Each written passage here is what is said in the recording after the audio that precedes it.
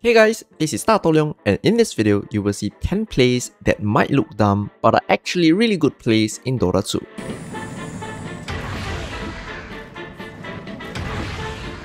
When you Phantom Embrace a target and the target dies, the Phantom refreshes the cooldown.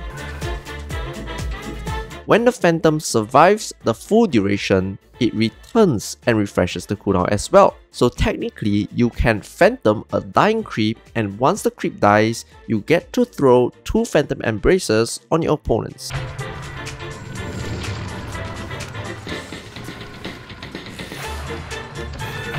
Helicopter, helicopter. When you're taking creep damage or any attack and your moment of courage goes on cooldown, it means that if you hit a creep, you will get to proc it on your next attack.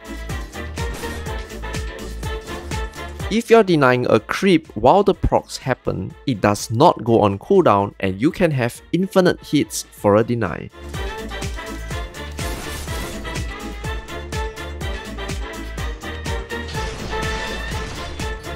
When your enemies are all dead and you're waiting for Roshan to spawn, you can drop a gem in the Roshan pit to scout Roshan.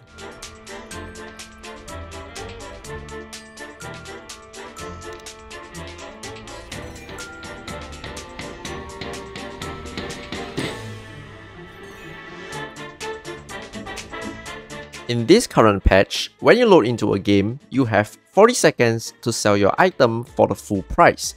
This means that any hero can start with a boots and run towards the tier 2 tower, drop the boots and sell them with your courier. This will get you out of the base quicker to plant wards.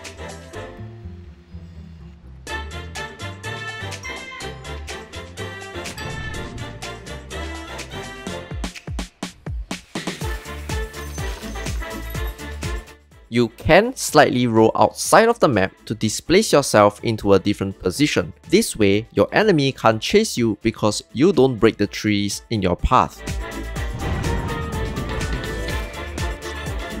But here is another next level trick. When you roll outside of the map, you can get a glimpse of flying vision. So if your stepsister is stuck, you don't know if you're gonna walk into an enemy, you can roll out of the map to check if anyone is there.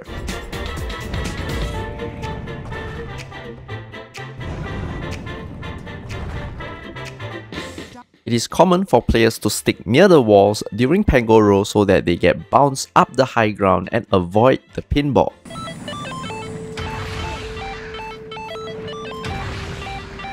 You can use the same logic when you're playing against Clockwork. Normally, you break the cogs and run, but if you're trapped near cliffs, you can break the cogs towards the cliff and push yourself up the high ground to avoid the clog.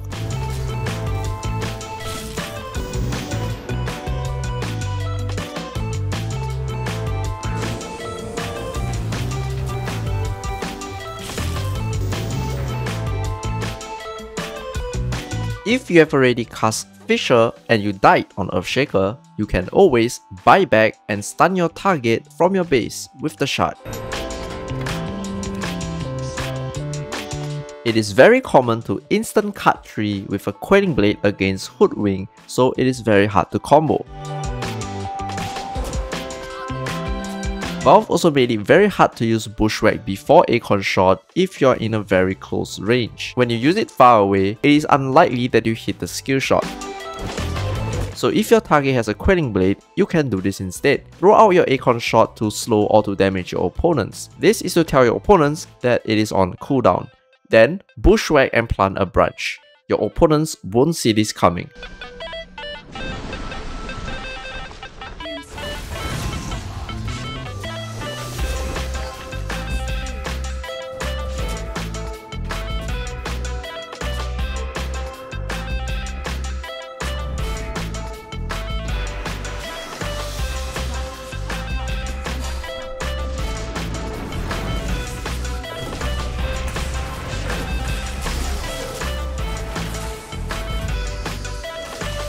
When you are playing Primal Beast against Magnus, you can intentionally allow yourself to be skewered and probably one-shot the Magnus with Trample.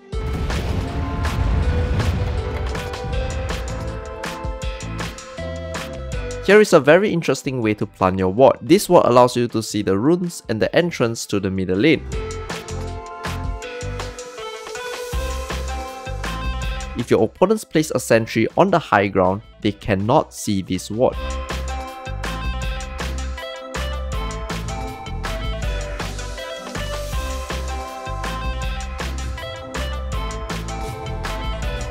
They will need an observer on the high ground or flying vision to see it, which means that if they deward it, you know that they have a ward on the high ground, so it is a free deward. For the dire top mid hill, you need to cut a tree to place it. This gives good vision at the rune area to the middle lane.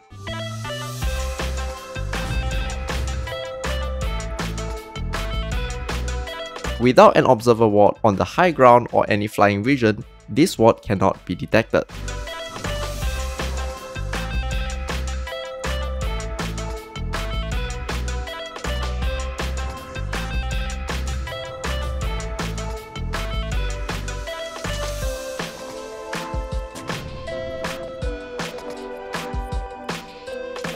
When you are placing this ward, you have to avoid putting it on the edge.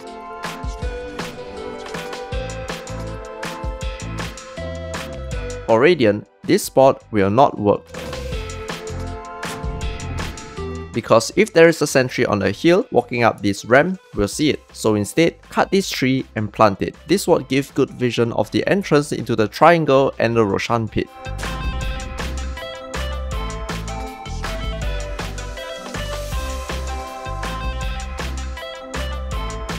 Without a ward on the high ground or flying vision, this ward cannot be detected.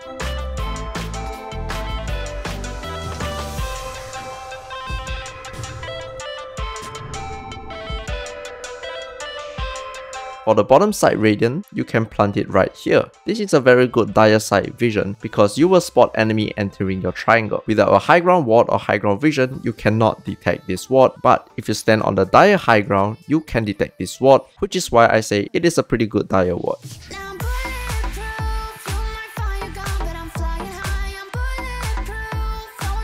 Thank you for watching the video. Shout out to my sugar daddies for the support.